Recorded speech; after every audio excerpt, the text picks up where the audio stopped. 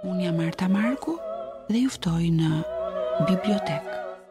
Përshëndetje të gjithëve, mirë se keni ardhur në bibliotekë. Muzika dhe epoka është libri për cilin do të flasim sot, është një monografi kushtuar kompozitorit Simon Gjoni, e shkruar nga i biri, Andis Gjoni. E kam të ftuar në studio. Zoti Gjoni, mirë se keni ardhur. Mirë se ju gjeta, faleminderit për ftesën.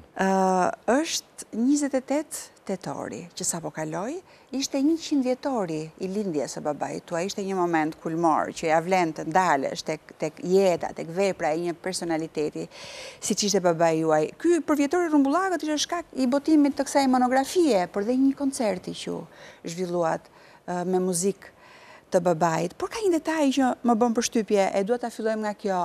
Në kopertinë shohim titullin dhe emrin e protagonistit, ndërsa emri i autorit, Andis Gjoni, është vetëm në frontespic. Nuk keni dashur ta nxirrni veten në plan të parë, keni dashur të qëndroni në hije. Pse?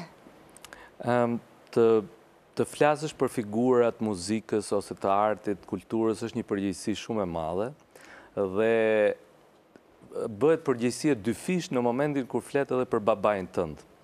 Kështu që, si thuash, unë desha me këtë kopertinë ku t'ishte vetëm vëmendja ke ai, doja që kisha një lloj modestie dhe vëmendja pikërisht ishte ke personazhi i këtij libri, kompozitori, dirigjenti, tek muzika që ai krijoi, tek epoka në të cilën ai jetoi, të cilat ishin tërësisht të ndërthurura, epoka me muzikën. Nuk e di pse po mendoja që nganjëherë disa baballar, disa etër, disa prindër janë aq të mëdhenj, sa që fëmijët mbeten përjetësisht me një farë droje ndaj tyre. Është kështu në fakt? Është shumë e vërtet, edhe unë gjithmonë e kam patur këtë lloj frike që do ngelem, jo i drojtur, po do ngelem në hijen e prindërve të mi. Megjithatë, unë kam vazhduar karrierën time në artet vizive, në skenën e tjera, dhe kështu që jam i lumtur me atë që kam arritur dhe ndjeva veten të aftë që të shkruaj një biografi edhe për babain tim. Kësaj marrëdhënies së birit me babain, unë dua t'i kthehem pak më vonë. Por tani të vazhdoj me këtë logjikën e pyetjeve që kam ndërtuar. Pra, një monografi në 100 vjetor më duket një shenjë e bukur, më duket një gjetje e bukur. Ndërkaq, për Simon Gjonin ose veprat e Simon Gjonit janë botuar dhe më parë. Unë pash në një nga informacionet që lexova ishte që ju i keni dhuruar nxënësve të liceut artistik disa vepra të babait tuaj. Janë dhe këtu në libër, janë kopertinat e tyre, disa prej tyre, kryesisht i takojnë vitit 2001. Pra po hamensoj që jeni kujdesur ju për këto vepra, sepse babai juaj në atë kohë nuk jetonte. Jo vetëm unë, por edhe mamaja ime, pianistja Ermira Gjoni. Ju në kuptimin e gjonëve. Por jo vetë kompozitor, jo vetë babai juaj. Dhe po mendoj që ndoshta edhe ky libër mund të ishte shkruar më parë, as gjodhët enkas që ta linit monografin për 100 vjetor, në fund të fundit, si është pjekur ideja gjatë kohës, si u shkrua, në çfarë rrugëtimi ka ecur libri që nga momenti që keni menduar për herë të parë, e derisa është tashmë një libër në duart e lexuesve. Periudha në të cilën mu desh ta shkruaj ishte rreth 2 vjet, edhe më tepër. Ishte një periudhë gjatë. Duke menduar 100 vjetorin. Duke menduar 100 vjetorin. Domethënë, si thuash u poqën kushtet, është një shprehje shumë e rëndomt kjo, po si duket to ishin momentet që edhe unë u frymëzova që thash për 100 vjetorin do t'i bëj një dhuratë babait tim. Pikërisht vendosëm që të zgjedhim 100 vjetorin e lindjes. Ne mund të kishim bërë edhe 30 vjetorin e vdekjes 2 vjet përpara, por sigurisht lindja është më bukur. Mua më pëlqen shumë pozitiviteti e besimi në një të ardhme të bukur dhe këto i kanë qenë të gjitha në veprën e Simon Gjonit. Dhe kjo dhuratë në 100 vjetorin ishte një shenjë shumë e bukur falënderimi për gjithë shka që ai më dha mua si prind, si artist, si kulturën që më formoi. Domethënë të gjitha këto unë e kisha si një lloj falënderimi për babain tim. Prandaj e zgjodha edhe 100 vjetorin. E lindjes. Dhe është krejtësisht e argumentuar që pse nuk keni zgjedhur 30 vjetorin e vdekjes, por gjatë tyre 30 vjetëve që babai juaj nuk ka qenë me ju. Nuk e keni menduar këtë ide që duhej shkruar jeta e tij? Sigurisht, e kam menduar shumë herë, por ajo jeta të merr me ato të tallazet e veta me aktivitetet, edhe të heq nga ajo. Megjithatë, më tepër nuk ka qenë kjo se sa ka qenë stepja ime përpara përgjegjësisë për të shkruar një vepër për një personalitet të muzikës. Ishte një punë shumë e madhe, kërkimore, me dokumenta, me materiale, me dorëshkrimet që ai kishte lënë, domethënë duhet lexosh çdo gjë, kur bën një monografi, duhet lexosh çdo gjë që personazhi ka shkruar, ngjarjet e jetës, ku janë zhvilluar, atmosfera. Domethënë është një punë e jashtëzakonshme që ta sjellësh ashtu siç duhet. Madje unë në momente të ndryshme kërkova ndihmën edhe të muzikologëve në pjesë të ndryshme të librit, ku ata dhanë mendimet e tyre se si e kishin njohur babain tim në periudhën kur unë nuk e kam njohur veprën, ose i bënin një analizë veprave të ndryshme, valleve simfonike ose simfonisë. Ndërkohë, si thuash, bashkëautori i dytë i këtij libri, i pa shkruar, është edhe mamaja ime. Dua të ndalojmë pak këtu në fakt. Ju e falenderonin libër maman për kontributin që ka dhënë. Pak më parë më thatë, jo unë, ne, gjonët, familja, mamaja është shumë e rëndësishme. Sigurisht sepse në fund të fundit, ajo nuk ka qenë Hermira Gjoni, nuk ka qenë thjesht bashkëshortja apo bashkëudhëtarja në familje. Ka qenë bashkëpunëtore, ajo është pianiste. Pikërisht. Gjithashtu, edhe po mendoja që në fund të fundit, pse këtë libër nuk e ka shkruar Hermira Gjoni, po e ka shkruar Andis Gjoni. Po a mendsoj që në familje është bërë një mbledhje, një takim, një diskutim për të ndarë detyrat? Jo tamam ashtu, por ka qenë një biseda e vazhdueshme gjatë viteve, biseda rreth kujtimeve, rreth ngjarjeve të jetës, se si mund të ishte një monografi për Simon Gjonin, të gjitha këto. Dhe mamaja ime me ato kujtimet e veta, sepse unë e njoh në një periudhë të caktuar të jetës, ndërkohë që ajo ka kujtimet përpara. Ju keni lindur kur babai ishte 45 vjeç, në mos gaboj apo diçka e tillë. Kështu që ajo kishte gjithë kujtimet e jetës përpara, dhe ajo momenti që ju përmendët, bashkëpunimi midis dy artistëve, ka qenë shumë i rëndësishëm edhe në gjithë veprën e babait tim, sepse albumi me romanca për shembull është bërë në bashkëpunim me nënën time. Ajo ka qenë shoqëruese në piano e këngëtarëve më të mëdhej shqiptar dhe kishte një eksperiencë shumë të madhe, kështu që diskutonin se si kjo romancë tingëllon më mirë kështu, tingëllon më mirë në një mënyrë tjetër. Dhe biles mbaj mend një detaj shumë interesant që ma ka thënë kur u martuan ata të dy, dëshmitar ka qenë Qes Zadeja dhe Avni Mula. Dhe Qesku i ka thënë, urime Simon, ti tashi do kesh një laborator në shtëpi. Që ju e shkruanin libër e thonë. Do me thënë që ishtë një gjë shumë e mirë, sepse ti tashi ti ke kompozon diçka, ja e pianistes ajo ta luan. Kjo është e mirë, po mund mos je dhe mirë, sepse ka një rivalitet nga njerë midis artistëve, ka konflikt midis artistëve. Ato kanë qenë të dy, edhe babaj edhe mamaja kanë pasur një mirë kuptim, do të thosha. Asnjëherë nuk i kam dëgjuar të ngrinin zërin, ose siç ndodhen në çdo familje, po si duket unë kam patur fatin edhe ishin shumë të qetë në marrëdhënie me njëri tjetrin, në marrëdhënie me ne, në marrëdhënie me punën. Unë vetëm momente që kam parë të stresimi kanë qenë stresi që i vinte nga puna dhe nga mbledhjet e stërzgjatura në teatrin e operës gjatë atyre viteve asaj periudhe. Unë dëshiroj të ndalojmë pak më vonë në disa momente të marrëdhënies midis prindërve, por tani dua t'ju pyes, më lindi tani kjo pyetje, ndërkohë që ju po përgjigjeshit për thatë nëna më ka rrëfyer, dhe mua më kujtua libri Mosdia i Kunderës, në një moment ai thot që kujtimet, thot, për të mos u harruar, duhet të përsëriten midis miqsh her pas here. Kjo është një mënyrë në fakt, dikush rrëfen për dikë dhe e mban atë pranë, nuk harrohet. Dikush i shkruan kujtimet. Mamaja juaj ka shkruar kujtime, apo është mjaftuar duke ju apërçuar ju kujtimet me fjalë? Ka shkruar, ka hedhur shënime, her pas here, madje nga njëherë vinte mi thoshte të njëjtat gjëra që mi kishte thënë njëherë, mi sillte prap me shënime dhe unë i thosha, të lutem mi ke dhënë njëherë këto, mos mi jep prap se unë duhet të fokusohem, të mbaroj librin edhe megjithatë, do me thënë, unë si të thuash jam ai në familje, jam ai që shkruaj më tepër. Kam pak atë dellin e shkrimit, penës, Po sepse disa në fakt flasin përmes tingujve, kompozitorët, njerëzit e muzikës flasin përmes tingujve. Babai im ishte një njeri i heshtur. Ai s'do kishte shkruar kurrë një libër, si thua. Ai shkruante artikuj kritik, shkruante shumë, janë me qindra artikuj kritik, ka shkruar një libër për orkestracionin, instrumentat dhe orkestracionin, po një monografi nuk do ta shkruan. Ja.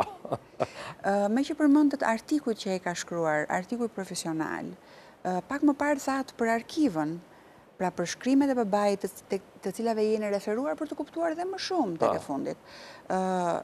Çfarë zbuluat nga shkrimet e tij për babain tuaj?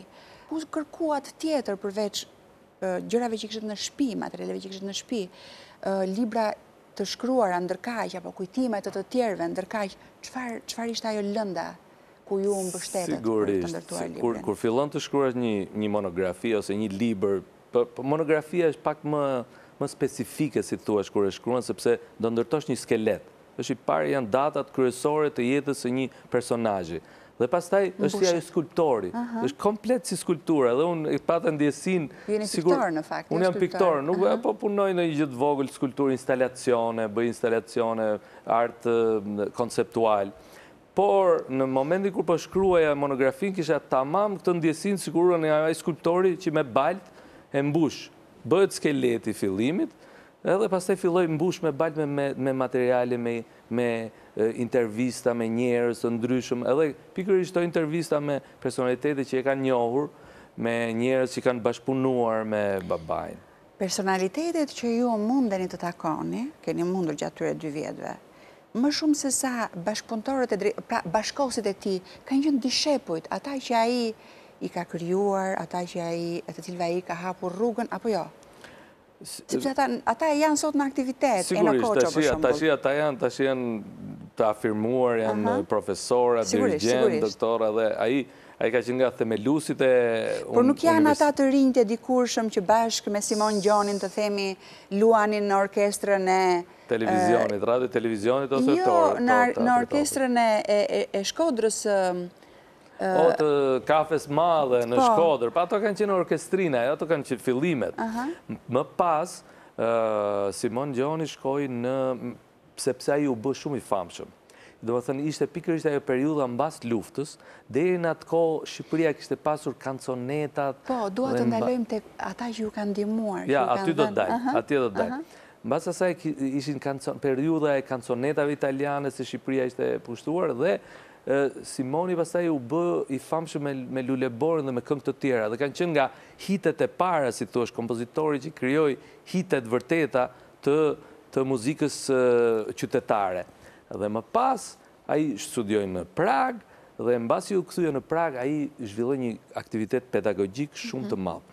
Dhe ishte nga pedagogët e parë që i krijuan atë konservatorin e muzikës. Nga libri juaj në fakt kam ndjerë që ai nuk ishte, do të preferonte më shumë të merri në mënyrë drejt për drejt me kompozimin, qoftë dhe me dirigjimin, sesa me, si thua, mësimdhënien. Jo, ishte edhe. Ka një kapitull bile që është pedagogu.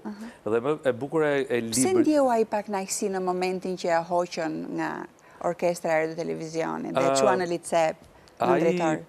Ajo mund të ishte, them që do ishte, është një nga pengjet e mëdha që mund të ketë patur, sepse ishte si një, edhe mamaja ime ka thënë shumë bukur atë, ishte një general pa ushtri. Domethënë, ai nuk kishte më ushtrinë vet ku të ushtronte atë profesionin. Megjithatë, Simoni ka qenë nga ata muzikantë, të cilët kanë pasur aftësinë e veçantë, pikërisht nga ky studim shumë i thellë dhe i fortë që ai bëri në Pragë, në konservatorin e muzikës. Ai pati një formim nga më të mirët në botë, janë konservatori i muzikës. Ai u diplomua për dirigjim. Por nga që shkolla është shumë e fortë, shkolla çeke është shumë e fortë, ai kishte shumë të lehtë edhe harmoninë orkestrale, vepra simfonike të mëdha që janë, nuk është aq e kollajshme të shkruash. Dhe kështu që kishte edhe ato, e pati të lehtë që të kishte këtë dyzim. Ishte edhe dirigjent edhe kompozitor. Në fillim unë kujtoja që ai ishte vetëm dirigjent dhe pastaj filloi të merrej me kompozimin, por jo, nuk është e vërtetë. Ai sikur ishte në studime ka shkruar poemë simfonike, kujtime për atë dheun. që kur ishte në Pragë. Nuk e di po ha mendoj tani si profane, sepse unë nuk jam profesioniste e fushës. Nuk e di të them nëse midis dirigjentit dhe kompozitorit ka më shumë konflikt dhe përplasje apo e ndihmojnë njëri tjetrin. Se po ha mendoj një dirigjent që vendos një pjesë e ngjit në skenë, pra ta luajtur orkestrantët, ka këndvështrimin e vet tek e fundit, edhe për Pikërisht, ai është trajtimi që i bën dirigjenti dhe e sjell edhe më bukur. Dhe ke libri që babai ka shkruar, instrumentat dhe orkestracioni, i bën një analizë shumë të bukur kësaj pjese, marrëdhënies midis dirigjentit dhe kompozitorit. Dhe ajo është e ndihmojnë njëri tjetrin. Dhe ajo është edhe pjesa që e kam futur dhe ke libri im, domethënë e kam shkëputur nga libri i tij, instrumentat dhe orkestracioni, dhe e kam futur në librin tim. Kështu që them që ka qenë një dyzim shumë interesant kjo, i kompozitorit me dirigjentin. Mbas viteve 70, ai vendosi që të merresh vetëm me kompozimin, si duket nuk donte të kishte këto rivalitetet, ishte diçka e politizuar shumë dhe muzika e asaj kohe ishte shumë e kontrolluar. Edhe krijimtaria e mirëfill dhe ajo që mbetet është kompozimi. Kompozimi, ashtu është, edhe me gjithë të dirigjenti ka dhe vlerën e vetë se e interpreton, e sjell në një vështrim tjetër, duke bazuar në atë që kompozitori ka shkruar. Sigurisht, ama një vepër që e ke shkruar, është vepra jote dhe pastaj të gjithë e vënë brezat në skenë njëri pas tjetrit. E kjo është një vlerë e jashtëzakonshme. Pikërisht. Përmendet Luleborën dhe nuk mund të mos përmendet Lulebora. Madje edhe koncerti i datës 26 me rastin e 100 vjetorit me veprat të Simon Gjonit, Lulebora titullohet, kështu keni vendosur ta titulloni, sepse në fakt është një lloj shenje identifikuese, është një himn dashurie, është një shenjë e muzikës shqiptare të mesit të shekullit 20, po themi, por është edhe shenjë identifikuese e Simon Gjonit. Është aq interesante kjo histori sa që është shndruar në legjende, janë bërë shumë legjenda, janë treguar histori pafund, edhe për autorët e këngës, për autorën e tekstit dhe të muzikës, por edhe për Luleborën, në fakt të muzën që ka nxitur në fillim poezinë dhe pastaj ju keni dhënë variantin tuaj, që unë jam e prirur të besoj që është varianti i brendshëm, është varianti i saktë. Unë mund ta them si është historia sipas dokumentave. Dokumentave, pra nuk janë rrëfimet e babait, nuk kanë filluar legjendat që në atë kohë. Jo, legjendat kanë filluar më vonë, po do më thënë ishte pak si legjend me historira nga më të ndryshmet, por sipas dokumentave që u kam gjetur, një fletore e babait me gjithë këngët e veta, ku ai ka firmosur këngët, Lulebora quhet Luleborës. Do më thënë i dedikohet Luleborës me tekst të Zef Palit. Edhe është shkruar aty dhe e firmosur edhe data, biles 19 gusht 1949. Është shkruar teksti 19? Jo, muzika e ka firmosur dhe e kishte zakon që i firmos të gjithë veprat. Valle simfonike për shembull janë me firmë, data kur e kishte këto nga Praga, e kishin mësuar pedagogët e vet që kur bën do ta firmosësh një që e ti ai që e ke krijuar këtë. Dhe është data dhe po në të njëjtën fletore është një faqe tjetër që është pa nota, që është Lule pranverës, prapë e Zef Palit.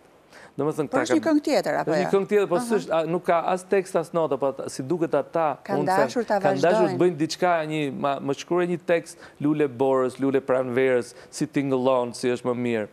Ndërkohë, historia e dytë e kësaj është që gruaja e Zef Palit, vite më vonë, kam takuar dhe unë në New York, në Amerikë. Edhe në tregoj historinë që Zef Pali shkroi një poezi për mua dhe pastaj ka shkruar edhe ka dhënë Simonit që të bënte muzikën.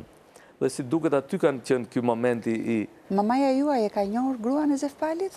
Apo në Amerikë? A e ka njohur? Ajo biles shkoi në koncert. Mbas një koncerti, ku këndua Lulebora, Lulebora jam unë, ka thënë ajo, edhe pse shumë vajza kanë dashur të identifikohen. Po shumë vajza janë Lulebora, se do më thënë, ajo ka qenë është një këngë që në çdo dasëm, i kushtohet jo vetëm dashurisë, po edhe kurorës, se fjalët i ka, unë me ty do të thur kuror. Po, sigurisht, kjo këngë prandaj është bërë masive, sepse është si ato veprat, kryeveprat që autori shkruan për vete, por bëhen të gjithëve pastaj. Të gjithëve, është si një hymn i dashurisë, i dasmës, i lidhjes së dashurisë midis dy njerëzve, dhe njerëzit kanë shumë të theksuar këtë, dhe prandaj janë dhe shumë legjenda, sepse njerëzit duke idealizuar dashurinë, dashurinë e përjetshme ose dashurinë që lidhim kurorën dy njerëz.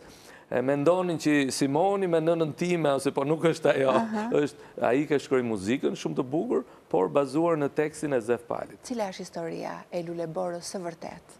Është historia me këtë që them unë, mendoj që është definitive, që është e Zef Palit, që i ka kërkuar të bëj muzikën.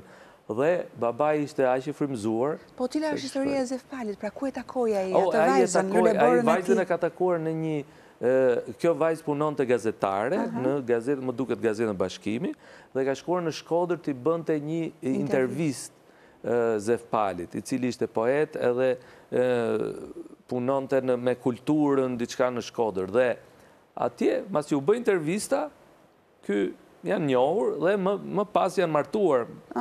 Por, për para martesës, i ka dedikuar vargjet. Dhe pas të ka shkuar ke babaj dhe i ka thënë, si mund të bëjmë këtë një këngë interesante të bukur. Dhe kënga, në fakt, mori dhenë me njëherë, ka përcej kufinjt me njëherë nga Shkodra, po se po, por dhe nga Shqipëria. Dhe ju jep në disa detaje në libër që janë shumë bukura, lidhur me interpretimin e këngës në vende të ndryshme.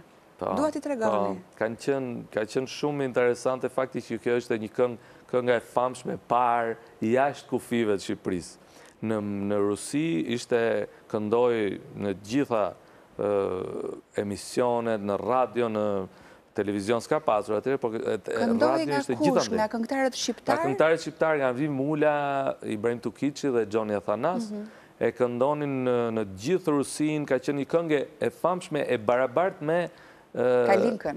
Jo, me Pod Moskovsnje Večera, mbrëmjet e Moskës. Ka qenë konkurente të dyja. Ka një histori shumë të bukur në një park ku dëgjohet kënga. Pikërisht, kjo është një nga historitë të cilën nuk janë futur dhe ke libri, është pjesë e librit, sepse janë histori shumë emocionuese. Është një student shqiptar në Moskë dhe dëgjon disa njerëz që kishin dalë nga koncerti dhe këndonin eja Luleborë. Dhe ky në fillim nuk e konceptoi, është si muzikë e dëgjuar kjo, si muzikë shqiptare, ç'është kjo muzikë, dhe kur dëgjoi që u afruan ata dhe dëgjoi fjalët, ju bashkua studentëve që kishin parë koncertin dhe vazhdonin këndonin mbas koncertit atë Luleborën. Shumë detaj i bukur, cilin e kanë futur dhe në libër. Në fakt ishte një periudhë dashurie midis shqiptarëve dhe rusëve ose të bllokut të lindjes, edhe në Pragë, për shembull në ato të rinis, në koncertet e rinis bëheshin ca organizime shumë të mëdha në koncertet e rinis në Pragë dhe vinin nga gjithë vendet e lindjes. Dhe aty fillohesh dhe atje me Luleborën, hapesh koncerti për shembull. Por ajo që më ka bërë përshtypje të veçantë është fama e kësaj këngë në Kinë, e cila në fakt nuk i takon një epokë të caktuar, por ka ardhur deri në ditët e sotme. Edhe ajo është shumë interesante. Në Kinë ka qenë, si duket, edhe koncertet që kanë bërë me grupin që babai me drejtonte, ishte dirigjent, në vitin 1968, kanë shkuar një grup shumë i madh me artistë të bënë një turne në gjithë provincat e Kinës. Dhe atje kanë ekzekutuar pjesë të ndryshme, kanë takuar dhe personalitetet të Kinës, po kanë bërë edhe Luleborën, si duket edhe ka qenë e famshme edhe atje. Dhe nuk është harruar ende sot. Babai juaj ka studiuar në Pragë, thatë, dirigjim, por kjo këngë Lulebora i takon 15 gushtit të 49, babai e juaj ishte 24 vjeç, ende nuk ishte shkuar me studime. Ai nuk ishte, në fakt, dikush që nuk ishte studiuar, kishte bërë studimet e veta, kishte, si thuash, udhëheqësit ose mësuesit ose pedagogët e vet në atë periudhë në Shkodër kryesisht. Ai ka qenë pjesë e orkestrës e bandës së Prengjakovës, ai ka qenë në një situash marrëdhënie miqësore dhe profesionale me disa emra të rëndësishëm të muzikës shqiptare që u bën më pas, sikurse Çesk Zadeja, Tish Daia, Tonin Arabi e me radhë, janë të gjithë në një kohë, në një grup, në një shoqëri, në Shkodrën e atyre viteve. Le të flasim pak për atmosferën në cilin lindi dhe u rrit babai juaj si kompozitor i ardhshëm. Si që kam shkruar dhe në libër, unë modest të bëj dhe një punë kërkimore që të flisja për fëmirin atë periudhën kur ai u formua. Shkodra është një qytet me tradita, një qytet me kulturë, që ka pasur biblioteka, që në 1600-ën edhe më herët. Opera e parë shqiptare është vënë atje. Opera e parë shqiptare është vënë në Shkodër. Ka patur një detaj shumë interesant, observatorin e parë meteorologjik në Ballkan, në 1880-ën diku, në ato vite. Domethënë ka qenë një qytet me kulturë shumë të madhe, fretrit franceskan i kishin bibliotekat e tyre me dije, me kulturë, ishin mësues, pedagog me nga 2-3 diploma në universitetet më të mira të botës. Dhe këta fëmijë që rriteshin pranë tyre, këta student, nxënës të rinj, merrnin një kulturë shumë të mirë. Më pas, fretëri duke i parë që këta kishin talente për veglat muzikore, u kriju edhe ai laboratori madh i muzikës që ishte banda antoniane udhëhequr nga Prenkjakova. Dhe aty këta ishin të gjithë shok me njëri tjetrin, ishin fëmijë që mësonin atë zanatin e të bërit muzikë. Dhe ishte shumë interesante mënyra se si ata shkruanin, komunikonin me pedagogët e tyre. Prenkjakova i shkruante, i drejtonte, i rriti si thuash, dhe më pas këta ishin shumë të përgatitur dhe dolën duke në formacionet, ato formacionet orkestrale të qytetit, me muzikdhome, me orkestrinat vogla, me banda, me orkestrinat e mbrëmjeve të vallëzimit që bëshin, dhe këta filluan të komunikojnë me njëri tjetrin me vegla, do me thënë, me vegla me instrumentat e tyre, dhe të krijojnë atë konceptin e orkestrës, se si funksionon, se orkestra ka dhe ajo atë sekretet e veta. Do me thënë, kjo ishte fillimi. Më pas, kur shkoj në Pragë, këto i zhvilloj dhe më tepër. Pastaj është ai kanalizimi thellësisht në profesion. Në profesion. Një nga tresat që është bërë me luleborën, është fakti që ajo është konsideruar shumë shpesh si një këngë popullore qytetare shkodrane. Kjo është një vlerë në fakt. Nga njëherë kur merr një përmasë anonime një krijim, do thotë që e kanë pëlqyer të gjithë, e kanë dashur të gjithë. Por gjithsesi ajo nuk ishte një këngë popullore, ishte një këngë e Simon Gjonit dhe ky është kompozitori. Zhanit Ciko e ka shprehur shumë bukur. Lulebora është njësoj siç ka në italian o sole mio. Edhe domethënë autori nuk edhe harrohet dhe nuk përmendet. Rëndësika kënga, rëndësika vepra. Por unë dua të rritë fakti që në fakt aty ka një aromë shkodre, jo vetëm te teksti, po dhe te muzika. Sigurisht. Çfarë ka marrë me vete dhe ka pasqyruar në veprën e tij nga Shkodra, babai juaj, ndoshta duke u nisur dhe nga bisedat që keni bërë me profesionistë të fushës, a ka ngjyrime tipike shkodrane? Se ju flisim në libër për muzikë shqiptare. Në fakt, Simon Gjoni dhe brezi i tij janë identifikuar për një muzikë me karakteristika dhe me tipare shqiptare. Tani do të rrim te elementi shkodran. Shumë e vërtetë është, domethënë kjo vjen natyrshëm. Unë them që vjen natyrshëm, duke parë nga jashtë si artist këtë detaj jo të detaj, nuk është detaj do të thosha, kjo është një pikë themelore e gjithë muzikës së Simon Gjonit. Ai ka qenë, ai donte shumë vendin e vet. Ishte njëri donte shumë Shqipërinë apo Shkodrën? Shqipërinë. E donte Shqipërinë, donte edhe qytetin e vet Shkodrën. Ai kur kthye nga Praga, shkoi në Shkodër, donte të rrinte në Shkodër, nuk donte të vinte fare në Tiranë. Dhe me urdhër, i kanë çuar një telegram me urdhër të ministrit, do vish nesër në Tiranë, me të drejtë, sepse kishin investuar për diplomimin e tij. Kështu që kjo tregon që ai donte qytetin e tij, ishte shumë i lumtur që jetonte atje dhe kishte marrë gjithë të nektarin e muzikës qytetare shkodrane, e cila ishte një muzikë shumë e kultivuar, kishte motive dhe një bazë shumë të shëndosh ku të ndërtonte ai pastaj gjithë të këngë të tjera që u bënë edhe të famshme. Dhe pikërisht kjo pritja e ngrohtë që i bëri publiku ardash si këngëve të tij e vërteton edhe atë njerë që duke ardhur se motivi dilte nga populli dhe kthehesh nëpërmjet lentes së artistit, kthehesh përsëri ke populli në një mënyrë më të kulturuar, më të muzikuar, bukur nga një kompozitor. Do ta vazhdojmë bisedën pas një ndërprerje të shkurtër publicitare. Dashur miq, publicitet.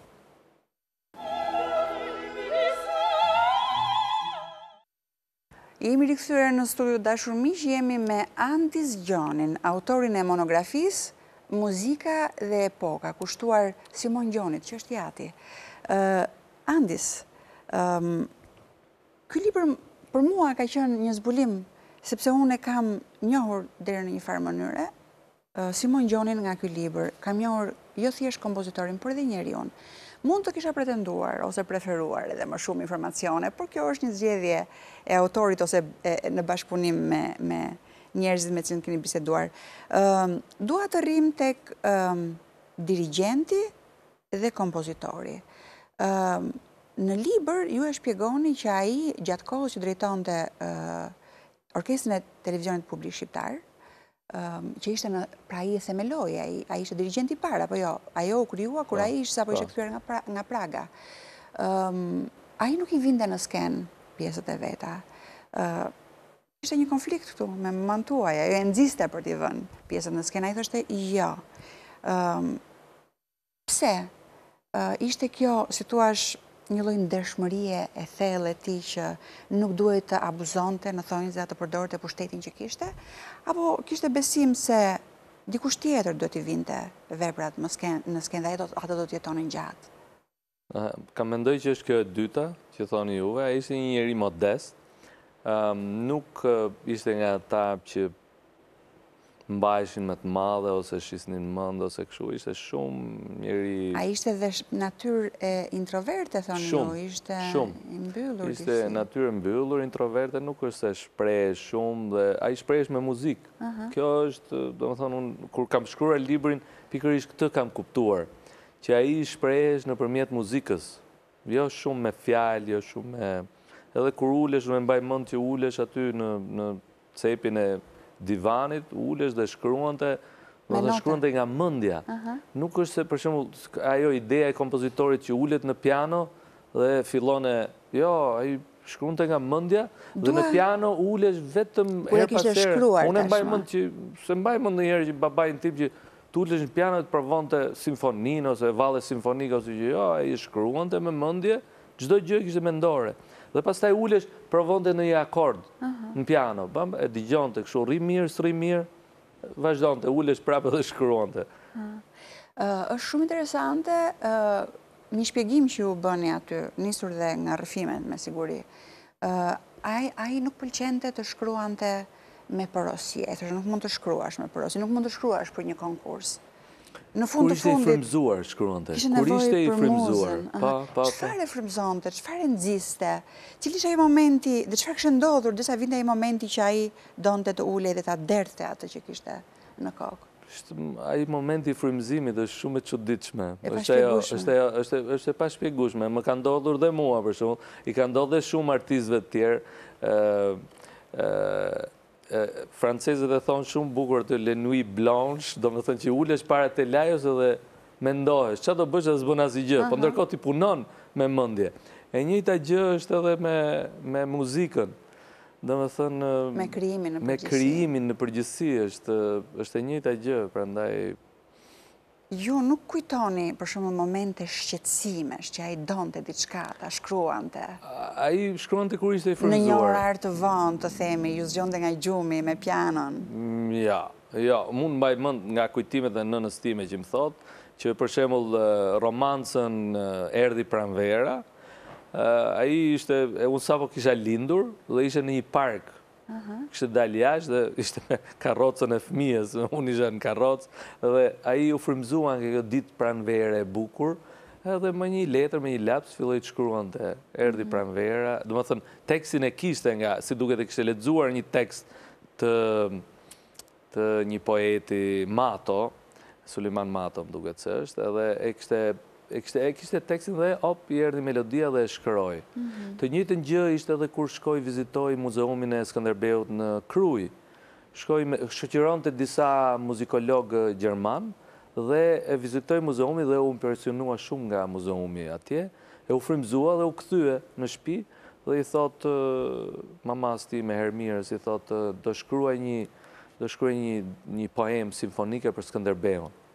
Mama i thot, Po që do të shkruash se nesër është afati fundit i konkursit, se mama ishte më praktike.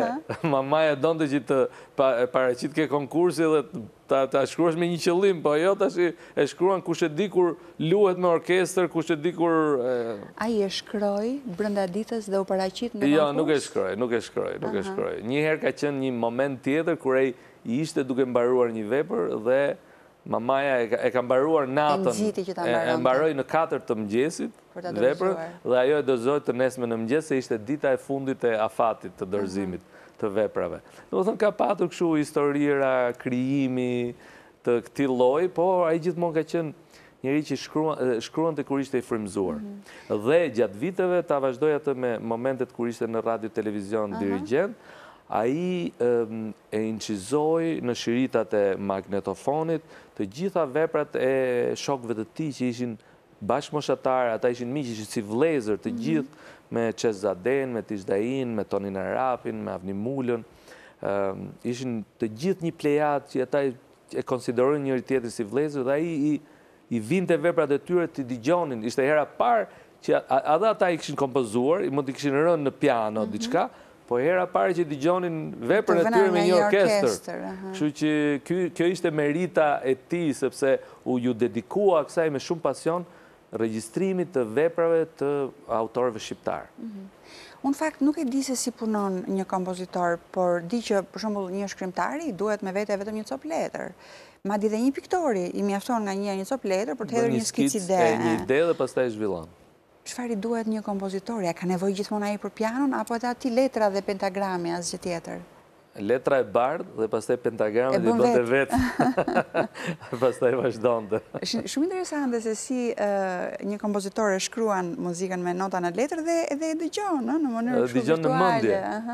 Është aftësi e veçantë e tyre. Unë për shembull nuk e kisha. Unë studiova 8 vite piano, të cilat më ndihmuan pastaj, të them të drejtën, më kanë ndihmuar shumë në profesionin tim, në jetën time, sepse në çdo lloj profesioni muzika të ndihmon, të njohësh muzikën. Është shumë e rëndësishme dhe prindrit që çojnë fëmijët të studiojnë muzikë, i bëjnë një nder shumë të madh fëmijëve.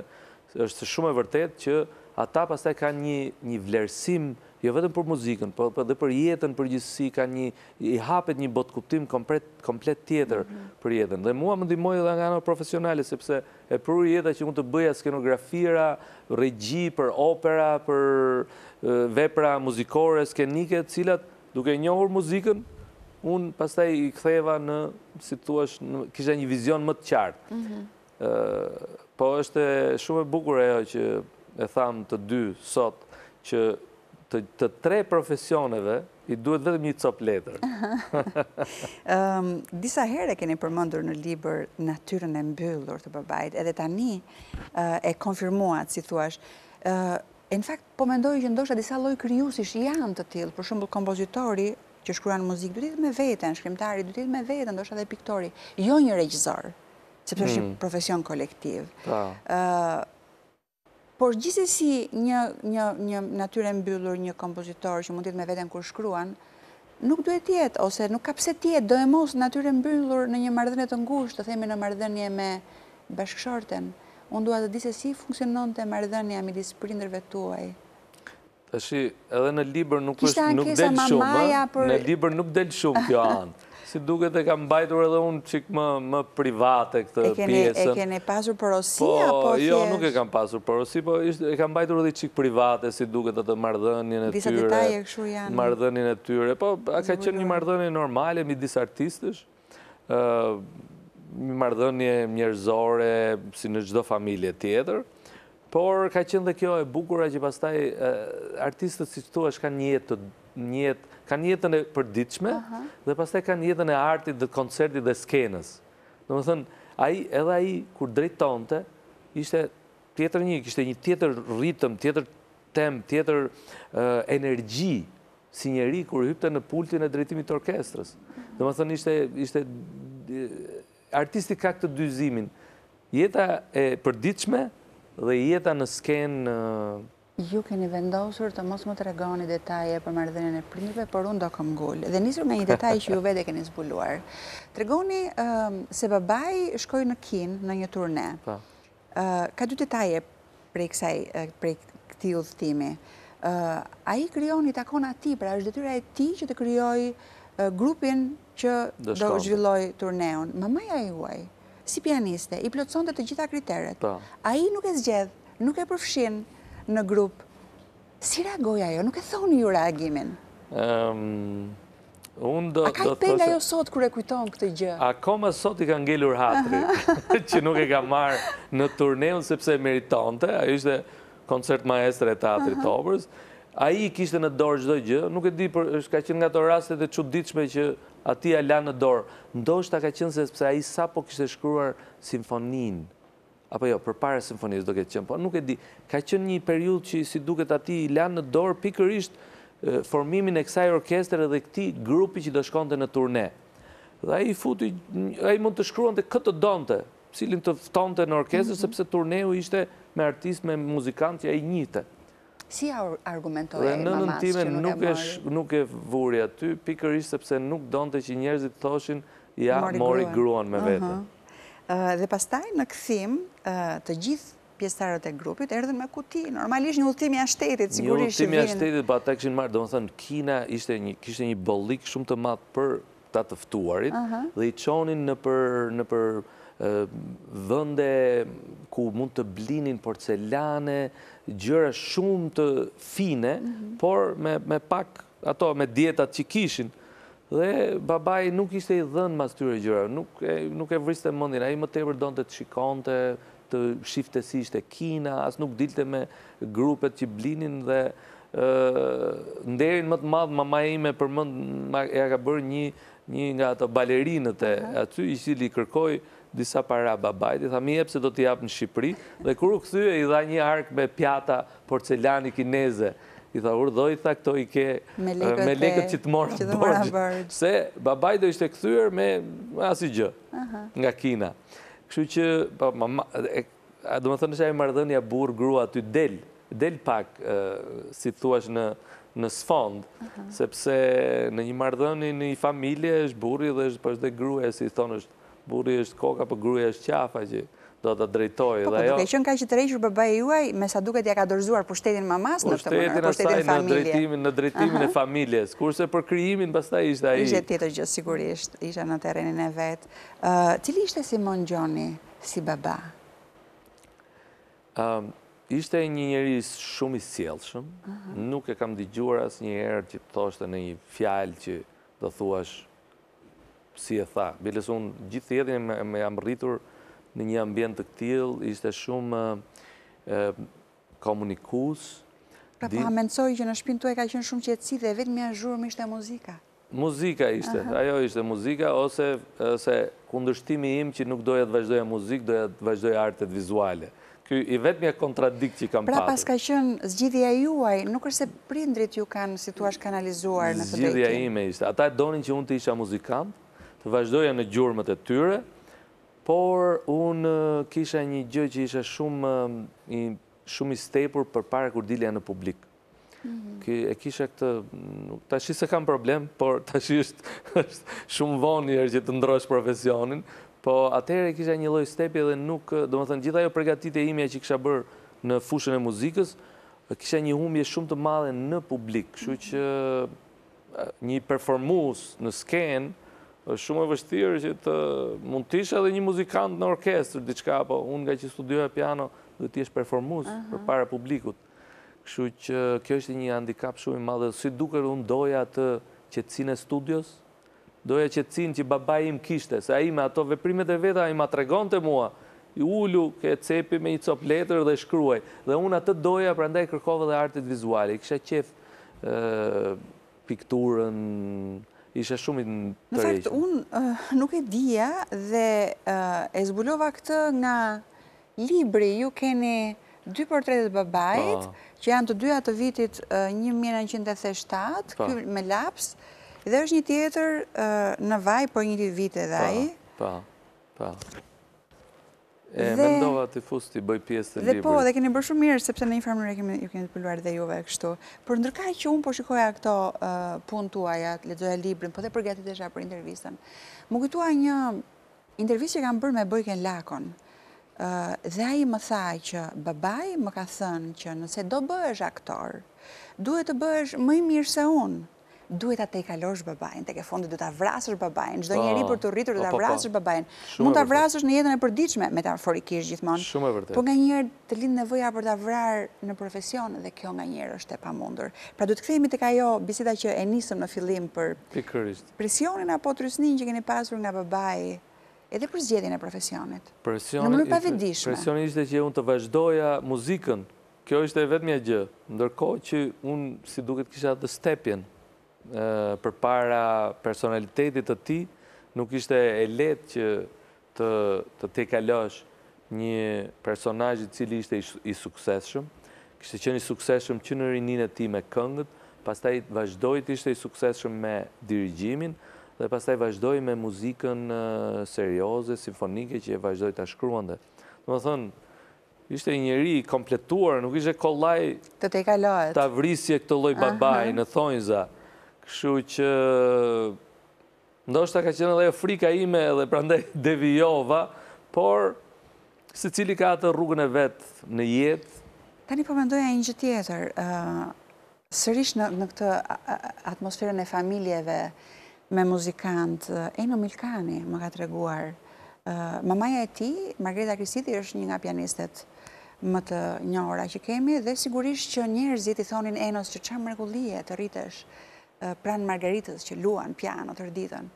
Dhe i tha, në fakt, kështu mund të duket nga jashtë, po nga brenda përfytyroni që një pianist përgatitet për një koncert dhe i duhet që një motiv apo një pasazh ta përsërisë, ta ripërsërisë disa herë, derisa të arrijë interpretimin virtuoz. Pra është një lodhje, është një stërmundim.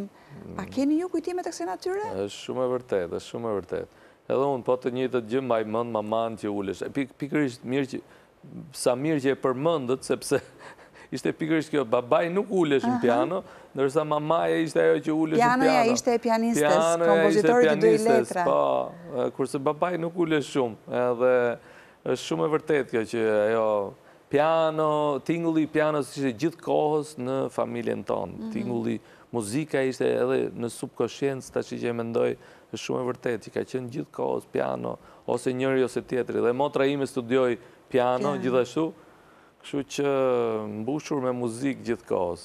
A jeni ju i kënaqur për rrugën profesionale që keni zgjedhur? Shumë i kënaqur. Domethënë, unë sigurisht nuk e kam arritur atë famën e babait tim në artet vizive, por jam shumë i kënaqur sepse kam ndjekur atë rrugë që doja, jam shprehur me ato mënyrën time, me vizionin tim rreth botës dhe kam arritur ta shpreh, kam patur dhe mundësinë ta shpreh me shfaqjet në skenë, por edhe me ekspozita të ndryshme. Pra ju jeni skenograf dhe regjisor. Po. Babai, keni një histori që babai ju vjen t'ju shohin në një shfaqje, ai më Ajo ka siguri. qenë shfaqja e parë dhe e fundit që ai pa. E parë dhe e fundit. E parë dhe e fundit. Ishte koncert, ishte, më fal, shfaqja e diplomës e degës së dramës. Ata kishin regjisor Piromanin dhe unë isha skenografi i shfaqjes. Po dhe unë isha në diplomë, atë viti fundit i diplomës, kështu që bëhesh gjithmonë bashkëpunim. 1991. Dhe pastaj babai juaj ka qenë 11 shkurt, ka qenë 9 ditë para rrëzimit të bustit në qendër. Biles, madje ne po mendon ata mbasi mbaroi shfaqja në 11 shkurt dhe mbasi ndodhen ato, të gjithë ata aktorët e shfaqjes thanë, shqyqyr që se kishim lënë me 20 shkurt shfaqjen, se do ishte një katrahur, Shqipëria ishte çdo gjë po përmbysej dhe kështu që dhe babai ishte në atë shfaqje, kjo ishte pyetja juaj dhe është e vërtetë që unë e pash aty dhe unë emocionova se pash që ai po shikonte shfaqjen me shumë vëmendje, skenografin, po shikonte dhe në fund erdhi dhe më uroj me shumë, ishte tamam sikur po kalonte stafetën. E kam përmendur dhe në libër. Unë atëherë u ndjeva pikërisht sikur ai më dha dorën, më përqafoi dhe sikur po mjete bekimin, si thuaç, po thoshte në rregull tash, vazhdo të dil në jetë. Domethënë unë e kreva detyrën time dhe më dhuroi edhe një stilograf, të cilin unë e mbaj gjithmonë. Sa herë kam shfaqje premiera e mbaj gjithmonë. E keni akoma? Po. Nuk e humni. Normalisht disa gjëra ruhen për gjithmonë. E filluam duke folur për lëndën, për materialet që ju kanë shërbyer për të shkruar këtë libër. Po mendoj se dhe një nga pjesa e kësaj lënde ishin dhe materialet që keni gjetur në Zyrtarët e Babait. Dhe po mendoj që duhet ketë ende gjëra të tjera. Ndoshta tekstet shkruara, shkrime, ndoshta kompozime të përfunduara që nuk janë vënë në skenë, të papërfunduara. Çfarë ka në Zyrtarët e Babait dhe çfarë keni menduar të bëni me to?